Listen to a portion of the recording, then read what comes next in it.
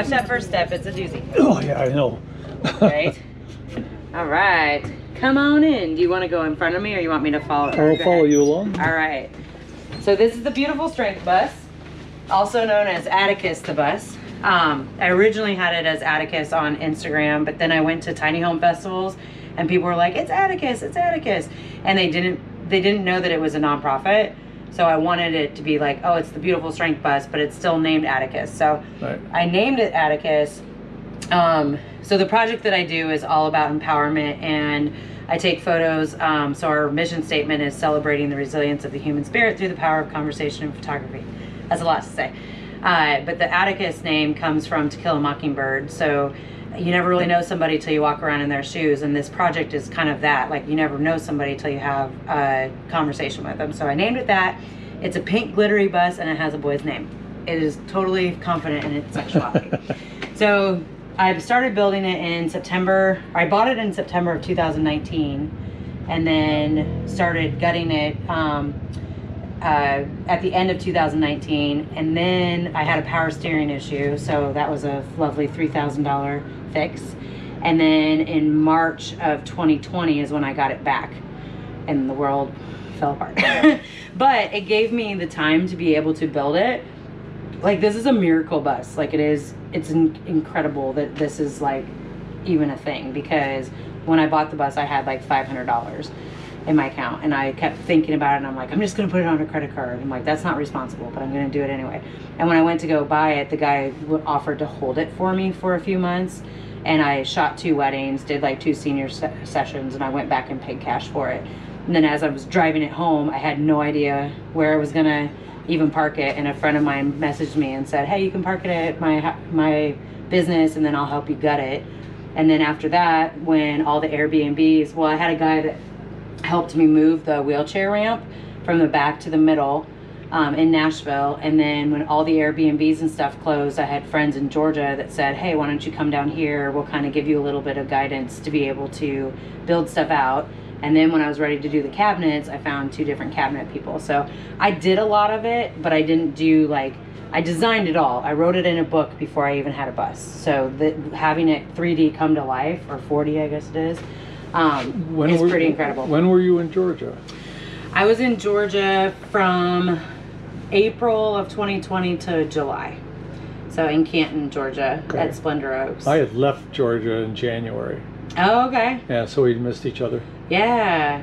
So yeah, it's I think that's what I've been following you since Georgia. Well, since whenever you started posting stuff. Oh, okay. And so I remember watching the gutting and all just along the way. Did you watch me cry often? I feel like I'm blanked a pretty... that out, but... I blacked it out. That's a PTSD thing is like there. I don't know if I'll ever be able to build another bus. I would design them all day, but the actual, like, when people buy buses or conversions of any kind, I don't know if they realize how much actually goes into them, because I didn't. I just was like, oh, this can't be that difficult.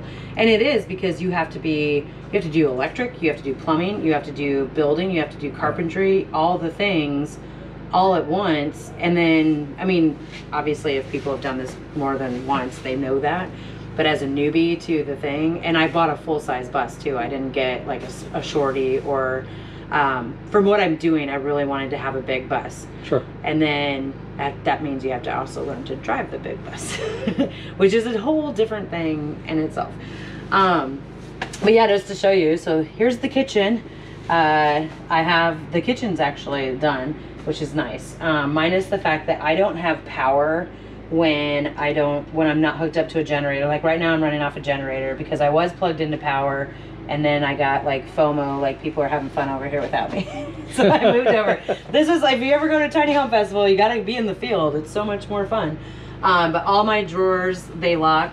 So I put child locks on them. So when I'm driving, they don't open up. When I'm parked somewhere, I undo them. So is that a magnetic? It is. It's just like it's a kid lock. Right, so yeah. Like I just tried those, not this particular kind. Yeah. And mine all broke. Oh, they did? This one, I don't know well, what's I've got a lot of here. heavy tools and things that banged against them, but... This is a different style. So half my cupboards were done by one person, and half of them were done by another person. So this clamps in there. Yeah. My bathroom isn't fully done yet. I did do more of a rugged barn style door. Sure. So I have a composting toilet, but my bathroom itself isn't finished. So I have a shower outside, and then I do Planet Fitness, and I do like friends and family, and or I just don't shower for 3 days like I am currently. That's why you open windows when you drive. I smell so great. Out. This one, so then since I'm using it as a photo studio, I wanted to have a vanity, like, so if I do somebody's hair and makeup, everything in here kind of has multiple purposes. So this would be where I could have hair and makeup done, but it's also my vanity too. So all of my like shower stuff. Oh, hey. This is what happens when you drive a bus. It's like an earthquake every day. So all shower stuff, makeup, hair, towels, stuff that I rarely use on the road is in there. And then this side, this pops up. The other side pops up for a desk.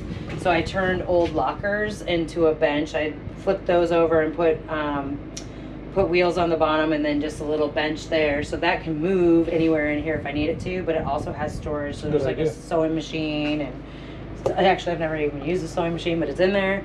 And then this can fold down. Usually when I drive, I fold that down, or if I have people in here and they need a place to sit, I fold that down. So this it actually folds out to a full-size bed. Dan Messinek did a bunch of this stuff for me. He used to be the Banana Van, and now he's, I think, just Dan Messinek on Instagram. But I drew this out. I wanted something that was big enough to have backdrops in it, but then also store clothes. But even though I live by myself, I travel by myself, that may not be the case forever, or if I ever sold it, which I can't even imagine doing it, but I wanted it to, or if, like, my nieces and nephews and stuff travel. I'll sell mine if somebody comes with a big enough. If somebody tells me the exact amount of money, I'll rebuild this exact same thing. They've got a big enough pile of money, yeah. Yeah, big check. So this folds out, but I can't remember exactly how to do it because there's a magnet on one side, but it comes to a full-size bed, and then I just can put an air mattress on it. And then I also put hammock hooks all through throughout, so I can actually sleep 7 in here if I needed to. And then this is a hot mess. I really wanted to have a wheelchair ramp. Like, that was one of the main things on the bus. I wanted a wheelchair ramp, and then the taller Thomas buses. So this was in the back, and we cut it and moved it to here. It took about 5 days to do this project. And then, so like one of the very first interviews and stuff that I did was a guy that was in a wheelchair, and it was so cool to be able to like show up, put it down, because like a lot of people that go to tiny home festivals and stuff, they can't get in tour buses because most people take it out because it's an epic view with a door. I had mine because my late wife was in a wheelchair, and she never got to live in the bus. She passed away before it was done. Oh, sorry. And I had that lift until this past spring. Yeah. And I went, Fritz and I started messing with it, and it started spewing hydraulic fluid, and went, oh no, just take it out. Yeah. It's not worth fixing. So, yeah, I had a guy, I took this to a bus repair center because it wasn't working, and then the guy was like, oh, your bearings are out, and it's like an $8,000 fix, or try to find somebody. And I was like devastated because a week later was when I was going to interview that guy. And I don't know if you know Ricky Irvin, but he's amazing. He's at a lot of tiny home festivals in like the southern states. He was at the Georgia Tiny Home Festival, and he took a look at it, and it wasn't freaking plugged into the battery, and then it wasn't connected. So yeah, he fixed it for me, which was awesome. Good. And then I just use it as storage and stuff too. I don't play guitar, but I look like I play guitar. I bring guitars along for other people. Let's see, what else? And then I used toolboxes a lot. Yeah. So these are cool because you can lock them, and most of the time things stay locked. So I have like one big like bus check before I move anywhere. Like just going from across the campground to here, I had to move a bunch of stuff. Yeah, I forgot to block a couple of my drawers when I left Indiana to come up here. Oh yeah. I heard this boom. pull over the side of the road. Yeah. Do what I gotta do. Yeah. I mean, it's like an earthquake in here every day. And if you don't have it bolted down, or everything in here that you see is on industrial Velcro or like a really strong double stick tape. So even this stuff, I mean, it's like stuck down. So this is gonna create, so this is my studio space, but before I take your picture, I'll show you where I sleep. So this wall folds down, and oh, this is how I break things, and this is how I broke my computer to begin with. Move that out of the way. So it folds down, and I made it to where it was high enough. I didn't make that again. Dan did that to me. I designed it so I could see out. So like I just stayed at the Badlands, and I woke up to this like awesome sunrise just overlooking the Badlands. And I don't have sheets and stuff on it right now because I took them off to wash them and then never actually did it. So, and I had a friend from Nashville paint. I told her, I was like, I want to feel like I'm in a really cool sunset like all the time. And the rest of the bus is all black and white. So it was kind of cool to just have this like awesome amount of color behind there. And then it flips up. And then I put a chair right there. And I turn on this flash, and then I'm gonna take a picture. Okay. All right, come on in. And you'll probably get it blown out there for a second. Is there anything I'm not covering that you want me to cover?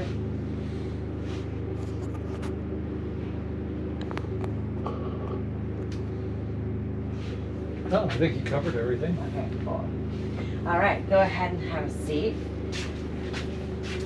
I'm gonna take your picture, it's gonna send it to this iPad, and then you're gonna write about yourself on the iPad. I know. I have no idea what to say. What are some things that describe you to yourself, or like words that you use, or the way that you would like the world to see you? Crazy old hippie.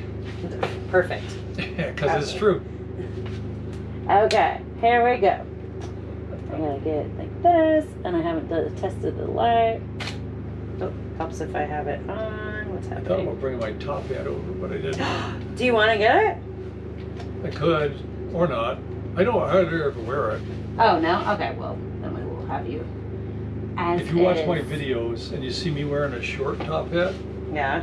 it's because I'm doing something about the Civil War. Oh, nice. It's Okay. just sort of the clue I give people, so. All right. 3, 2, 1, smile. Let us see. Yes. Oh my God, your beard is amazing.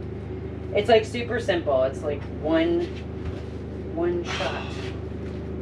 And then I will hand this to you. And I will stuff on it. We got a little wild last night in here. Oh, come on. This is also why I really wanted my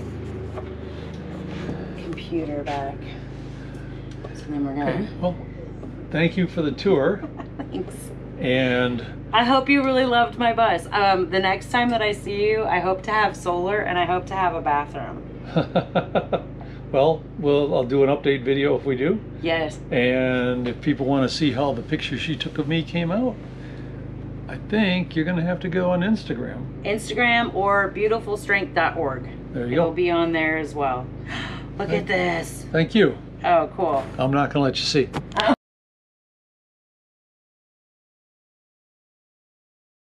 Hey, this bus looks familiar. Let's see if anybody's home.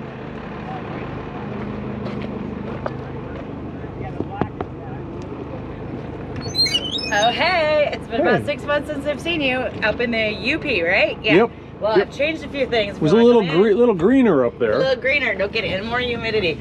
It's a little dirty, a little dusty, and It's a desert. it is the desert. And I am on like day 3 of desertness. But I have a bathroom now. Like, how cool is that? Actually, I'll switch places with you and I'll turn the light on so you can actually see it. Oh, you know how to use that GoPro handle thingy. Yeah, I think, yeah. I Well, have that same one. And it best I saw you, it was a dream. Yeah, last you saw it was a closet. It did have a toilet in here, and so I'd have to like haul everything out. I still use it a lot for storage, so like I have a cooler and my laundry and stuff goes in there. Every Nomad shower is a Yep. storage until shower time. Until you have to shower, then you gotta pull out. Now, Yep. technically, these aren't in place yet. I went through like 6 different things of knobs, trying to find the knobs that fit on that. And then I finally, on my way up on Friday, I found the right ones at a Home Depot, and I grabbed them, and I was like, I'm going to put those in place. So it does actually produce water. I just have to seal those, which I'm going to be doing this afternoon. Sure. So, but look it is actually done.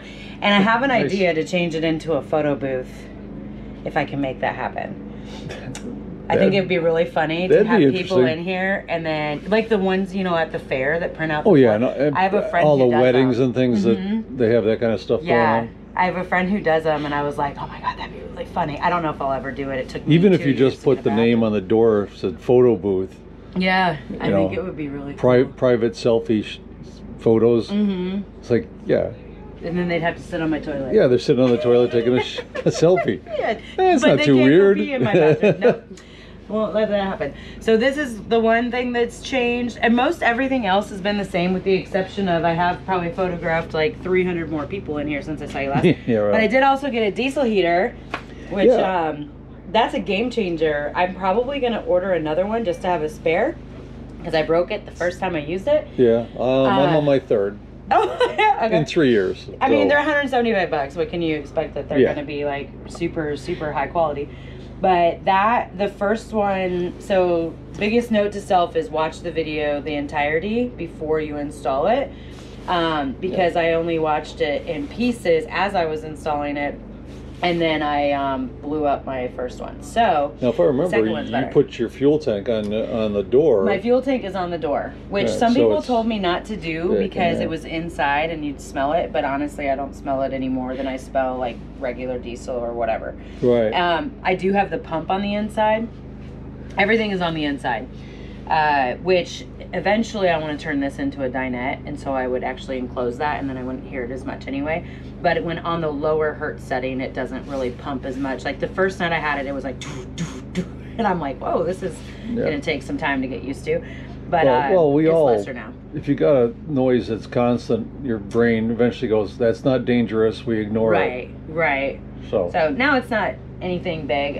It wasn't exactly fun to uninstall and then install again, but it was way easier to install than I thought. When you get that box, you're kind of intimidated because it has like 500 pieces in it, and then you really only use like a quarter of them. So I mean, yeah, the was last way one I easy. bought actually had a pickup tube where you could drill into your main tank and drop the tube down in. So I guess you can do that with all of them. I didn't tap into my tank. I don't feel confident enough in the mechanics of the bus to do like anything external or where I know like that stuff. But when it's the like actually having to do something into the gas, which I don't think it's actually that hard to do, because as long as you float it. If you don't float it and you sink it, then you could drain your gas. But if you Right. float Yeah, it, this you wouldn't be able tube to. was quite long, so I figured you could take and it was bent in a U shape, so you had to straighten it out to whatever level tank. Mine, I had a 3/4 inch plug in the top, so I fabricated something that stays 4 inches off the bottom, and Yeah. I can't run I'll myself. probably I do can't that again. strand myself. Right. I could get close, but That's the bigger thing. Don't strand yourself, because that would suck. well, that leaves me about 15 gallons, and I usually am close enough to. I don't let it get that far down. I never but- go under half a tank if I can. It's mostly for sticker shock. Like sticker shock. it filling hurts my enough. Gas. Whereas if I have gotten down to a 1/4 tank of gas before, and then that was just like. Well, my fuel gauge is off enough that when it hits empty, I still got about 30 gallons in the tank. Oh. So when it hits empty, I start getting nervous just because the fuel gauge says empty, and maybe it's right this time. Okay. But, as far as yeah. I know, my fuel gauge is correct. Yeah. But I guess I've never It's let it get low, so I don't know. It's empty, and I put in 30 gallons, and it's a 60-gallon tank. So, Yeah. but I'm always. Did I mess up on the math when I figured out the size of the tank? Right. I don't even know. I think I'm either 60 or 80. Yeah. I don't even know what I am. The most I ever put in mine was 40. That hurt. That really hurt. That would So. be fun. I would But, definitely all not right, wanna well, do that. thanks for the update, and Yeah. maybe I'll see you in another Right. spot later down. Yeah, what are you going to do next? Well, I'm hanging around here for a while, and then I'm going. Eventually, I'll go to the Skoolies UP.